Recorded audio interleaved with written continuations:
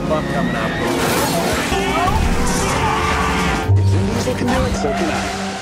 Hi, my name's Wyatt Knox. Wyatt Knox is an American rally champion. And today I'm breaking down more clips from movies and TV about driving. All-wheel drive car control, Baby Driver.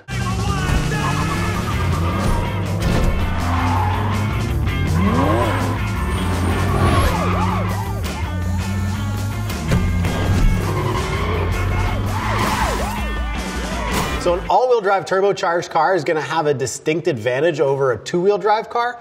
Whether you have a front-wheel drive car or a rear-wheel drive car, you need to put all of your power through those wheels in order to get traction and go. Where an all-wheel drive car, with all wheels driven, you can have more power, a turbocharged engine like this, and put a lot of power down and get actual acceleration instead of just wheel spin.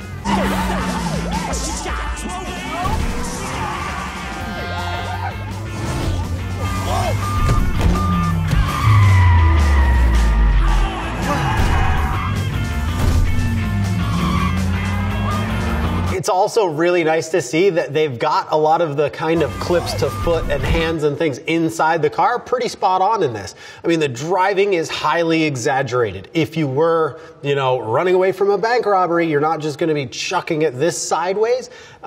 But for the sake of what it is, it's on point. Corkscrew jump, the man with the golden gun. You're not thinking that. I sure am, boy. Never heard of Evel Knievel.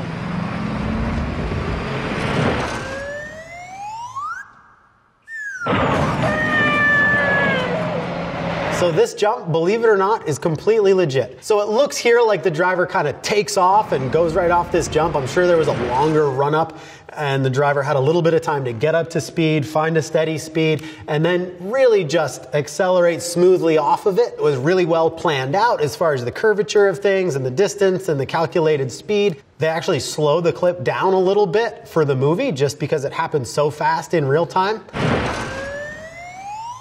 Add a little slide whistle over it, and it's good to go. I've never done that before.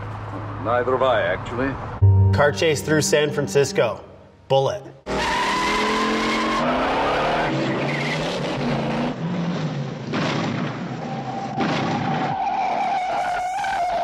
So the thing about San Francisco is, as a driver, you've got these steep uphills, steep downhills, big off-cambered corners, and obviously the jumps that make this car chase so famous. So this scene's legendary, and I don't have too much bad to say about it. The one thing you will notice is the little green Volkswagen. I need some information. They go by that Beetle at least 4 times in this car chase. Other than that, fantastic driving, really good stuff. There's the green Volkswagen. There's the green Volkswagen. There's the green Volkswagen. There's the green Volkswagen. Right? It's the only thing I have bad to say about the whole chase. Pit maneuver. Fast and furious.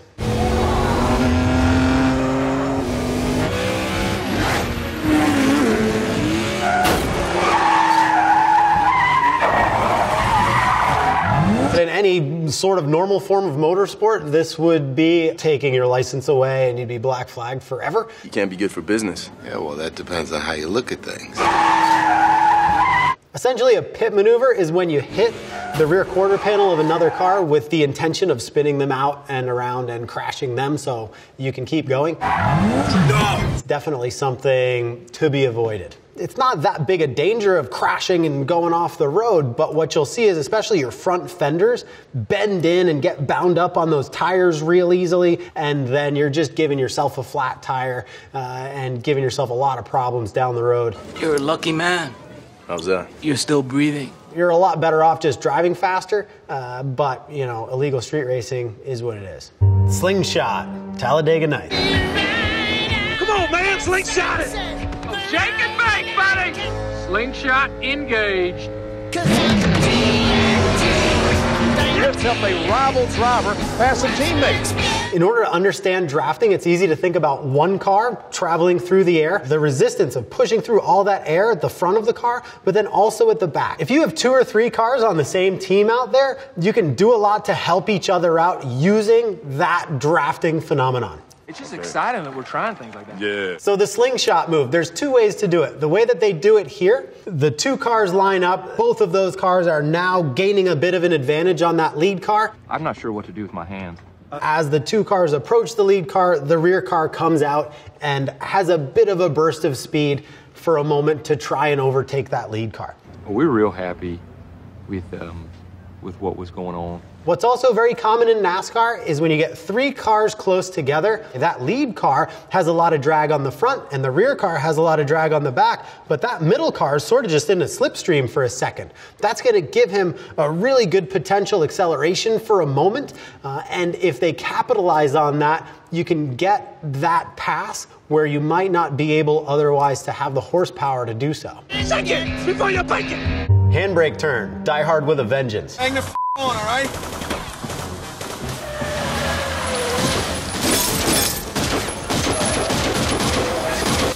I mean, it's pretty good. It's conceivable that with enough speed, if you did a handbrake turn on a wet paved road like that, you could get the car to do a 360.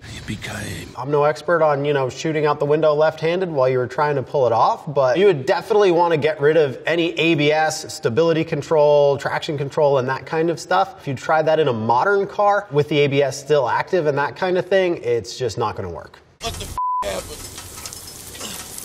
You got a AAA card? Handbrake turn, vacation. Hang on!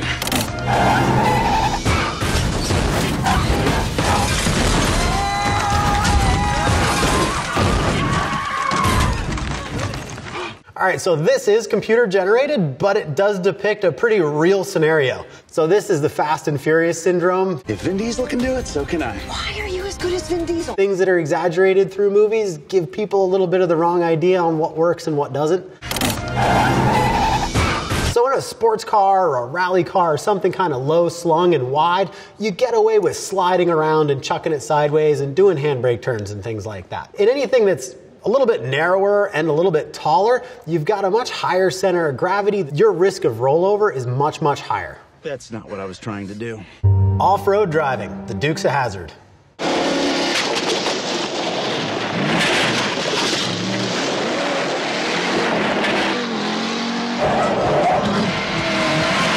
High-speed driving on some of these rougher surfaces like they're doing here with the old Charger. The main risk is going to be flat tires, broken suspension parts, and definitely damaging kind of the soft underbelly of your car and your tires. Well, I guess we only got one choice. There are definitely measures that you can take to protect, skid plates underneath the car, heavy-duty suspension, heavy-duty tires, maybe a little extra air pressure. It's all real driving back then, and honestly, it's really pretty good. Car chase, Ronin.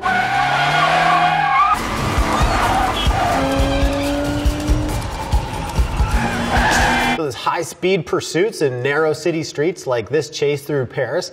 There's a lot of curbs, there's a lot of obstacles, vegetable carts as they love in the movie chase scenes and everything else. Nice. Like that. My kind of job. The biggest key is really just always looking for your opening and your window and your gap and your spot where you can fit the car. Why? It's your human instinct a lot of times to be looking at the pedestrian and the vegetable cart. Go to what you know. Just like skiing or mountain biking or anything else, if you look at the bad things, you hit the bad things. You look in the good places, you go in the good places. Car chase through a mall, the Blues Brothers. You got us into this parking lot, pal. Now you get us out.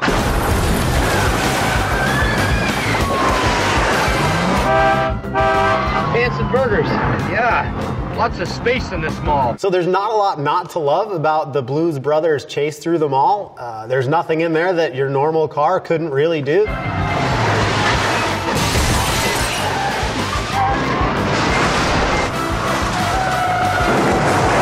They drove through a lot of glass, so you might get a flat tire, but there wasn't really, computer stuff back then to really fake anything with. Looks like a lot of fun. Why don't you offer some constructive criticism? They should have put their seatbelts on. That's all I'm going to say about that one. Burnout, the Transporter.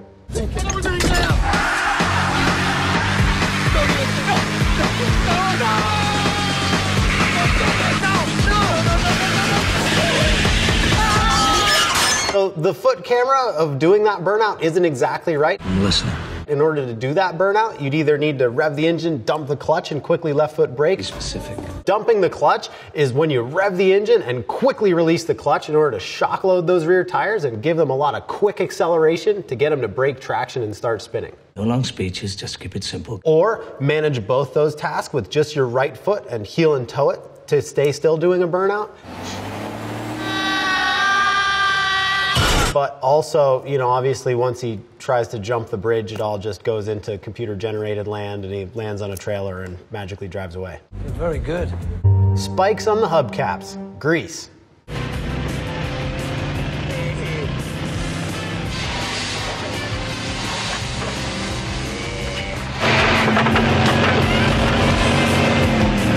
The idea of putting spikes on your hubcaps to try and get into someone else's bodywork and their wheels and tires and disable their vehicle, well, it's sort of bad sportsmanship, I suppose. Yeah, so? What you find, though, is that he only mounted them kind of to his hubcaps, and so when they really needed them, they kind of fell off. And you probably wouldn't want to make it out of aluminum, like you see this one is going to crack and break apart pretty easily. You probably want to use some high-strength steel, bolted through your lug nuts. You'd have some useful wheel spikes. Horsepower, the fate of the furious. You gotta have about 2,000 horsepower in that thing. Try 3,000.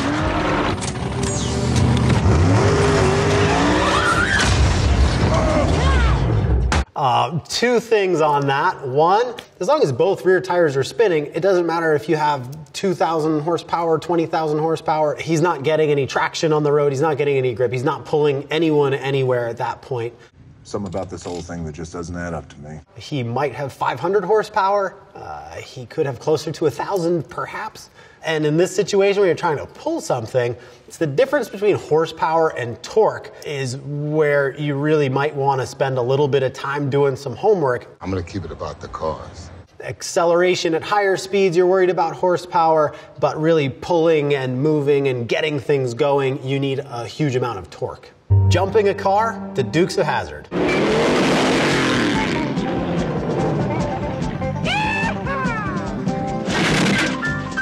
One of the mainstays of the old Dukes of Hazzard were these massive car jumps, 30, 40 feet in the air, and everybody lands and drives away like they're fine.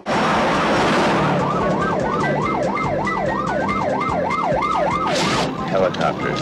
I need helicopters. Jumping a car is just like jumping anything else. What you need is a pretty smooth takeoff and then a nice smooth downhill landing. Right before they go off the jump, the driver takes his hands off the wheel and puts one sort of like in the middle of the wheel like this. Something you never really want to do. Good hand position always, especially in that situation. Sure going to be a pleasure to work with a real professional, eh? Yeah. But you definitely want to be at the right angle on the takeoff, on the throttle, with a nice smooth landing on the way out in order to accomplish that successfully with a car. Crashing a car, Spectre. So he drives off a little jump in an Aston Martin and rips the entire top off another car without doing any damage to his.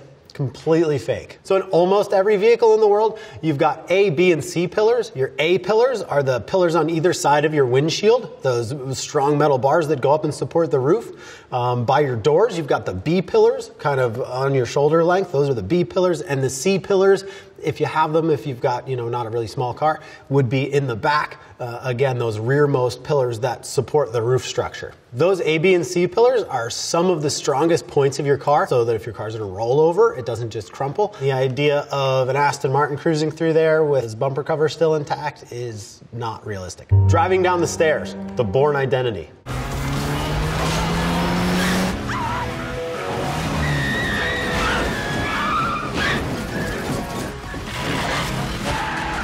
So this is a great car chase. It's all real driving. There's no kind of CG stuff going on. I'm just trying to do the right thing. As far as the Mini, it's cool to see in a movie like this because in a real situation, you're not going to be driving, the Astons and the Jaguars and the real, Bugattis or whatever it is. You want to drive what everybody else is driving. I got to figure this out. Whether or not a vehicle will be able to drive up or down stairs, really, you're looking at the approach angle, which is the angle you'll be able to drive up something between the bumper and the tire. the breakover angle, which is in the middle, and then your departure angle, which is the same thing, a line between your rear bumper and the bottom of your rear tire. That roughly tells you how much of an incline you could drive up or down or over. You wouldn't obviously want to take off the top quite as quickly as they did. You know, go a little easier and roll over, and same thing at the bottom. For driving down staircases and over things like that, a little Mini is actually a really good way to go. Conclusion. As much fun as it is to kind of poke around and see what could be more realistic, if you adhered by all of the actual laws of physics in the world, a lot of these car chases would be really boring. If one car spins out and the other one's just gone and that's the end of the scene, nobody wants to watch that. The way that they're filming some of these action chase scenes today is pretty spectacular to watch, and really enjoy a lot of it just as a viewer. Hey!